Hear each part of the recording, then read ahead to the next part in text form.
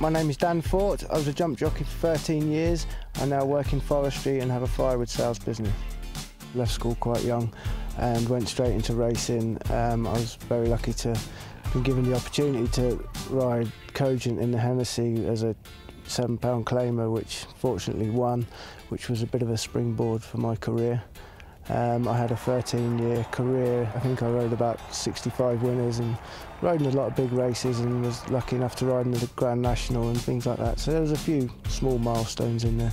I retired quite young and took a year off in my career because I was sort of quite heavy and had a few weight issues. And then I come back for a few years, and when I got to about 30, I wasn't getting the quality of rides that I was when I was a bit younger, and it was sort of time to call it a day, really. My new career, I work in forestry and I have my own firewood business where I sell logs, and I'm sort of training to be a tree surgeon as well.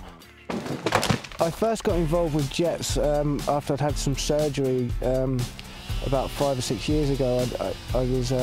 I left school without any qualifications, so I thought then was a good time to get some of them under my belt. Jets helped me a great deal when I first started out, and I had this idea of doing it, and they helped me set up a business plan, and then obviously I had to go and train and get qualified for felling and the chainsaw license and stuff like that. So, you know, they're amazing. They're there for you all the time, and whatever you want to do, they'll be there to help you out.